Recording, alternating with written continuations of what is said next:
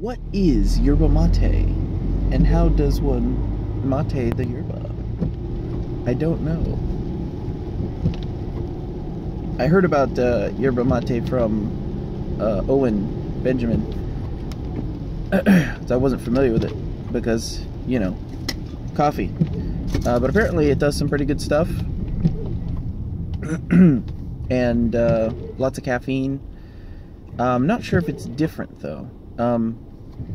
I have interesting ideas, I guess, concepts, theories. I have interesting theories about keeping oneself awake. I think there is potential.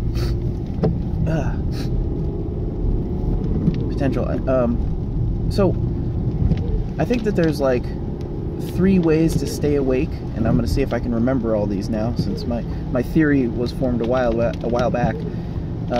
One way is pure caffeine. Yeah, one way is pure caffeine. One way is sugar, and I think I'm going to forget the other way. Like there's like 3 ways to stay awake. And the caffeine way is blocking your adenosine receptors, which make you feel untired. Or, you know, the adenosine receptors are what makes you feel tired. But and this is somewhat theoretical since, you know, molecular biology. The caffeine fits those receptors, so it blocks those. It keeps you from feeling tired. That's what the caffeine does. But you can overload on caffeine such that as your body builds up more adenosine, it doesn't matter how much coffee you get into, how much caffeine you get in your system, the adenosine overwhelms it. It's way too much adenosine. So that's what makes you tired. So the coffee itself has limits, because if you just drink a bunch of coffee and, you know, don't sleep for a day, and then you just keep pounding coffee, at some point the coffee stops working. And this is actually what led to my interest in discovering what might, you know, cause this or not cause it. Oh, that's a weird angle. Oh, but with the with the wet road, I can actually see the headlights coming through under the cars, even though I can't see the actual cars. Although, if they don't have headlights on. So that's why the coffee will work for a period of time and then not work. So I'm trying to remember the other one. But the sugar one is just, obviously, if you get a sugar rush, which is not a great way to stay awake. But the sugar rush will also give you that burst of energy, and usually the attached crash. Taurine, that's right. Taurine, which is the primary ingredient in Red Bull. I think taurine is a different, and 5-hour energy, that energy drink. Taurine has a different, I should actually probably look this up, see if it has the same adenosine blocking properties or if it's something else. But I found that in an effort to stay awake for longer periods, and I think I found this out while I had my first kid, because she was, you know, you just don't get a lot of sleep, that if I overloaded on coffee, that I couldn't make it through the day. But if I did coffee and then taurine and then sugar, like at the end of the day for like a spike and then a crash for bed, like that worked. So I speculated that there were basically 3 different ways to stay awake: the sugar rush way, the taurine way, and the caffeine way. And you know, the trick to it was, don't mix caffeine and taurine together, because then you lose the option of switching to taurine or switching to caffeine later on. So that was kind of the idea that I had. So I'm kind of interested in what the yerba mate does, because I was really tired heading into church, and when I sit down and I stop moving, especially when I'm just listening, I get really tired. If I'm not, you know, if I'm like 10% tired, it like triples. if I'm doing certain activities. Especially for Sunday school, where it's mostly just reading.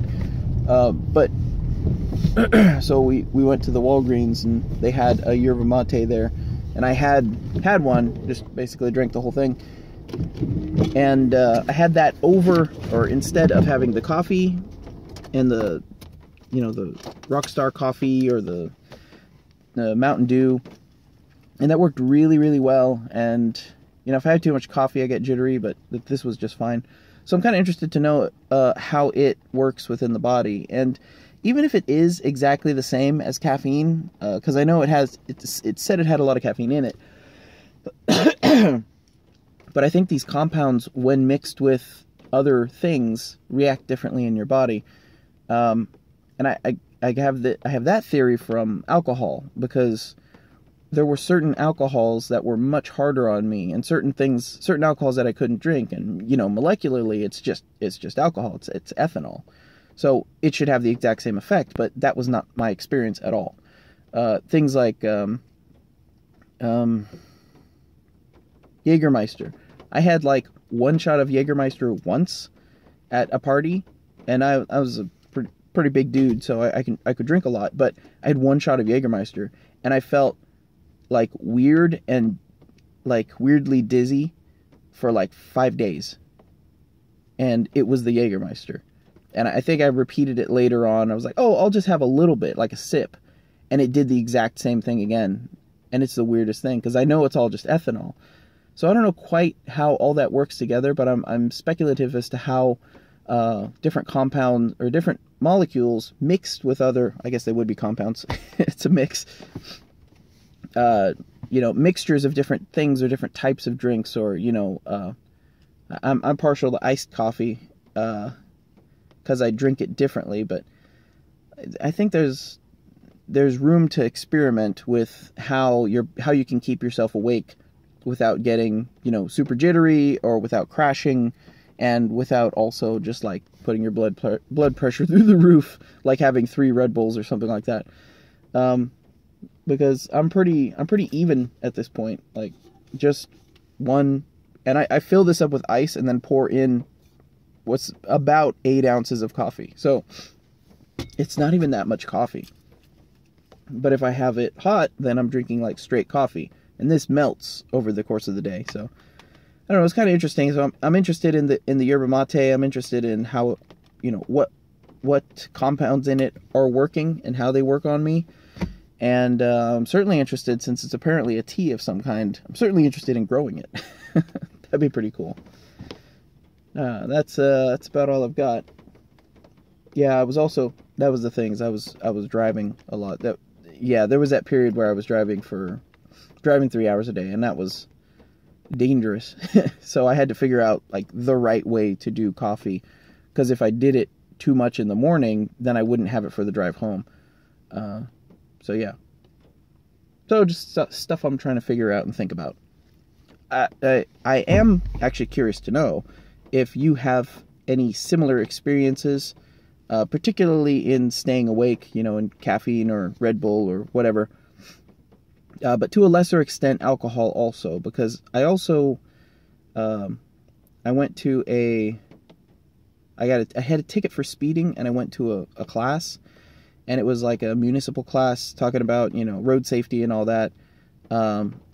And they brought up alcohol, and it was like an open question time, and people were like, oh yeah, well, if you drink a little bit of alcohol, you're still impaired. Like, that's not a thing. You can't just be like, oh, I'm only slightly impaired.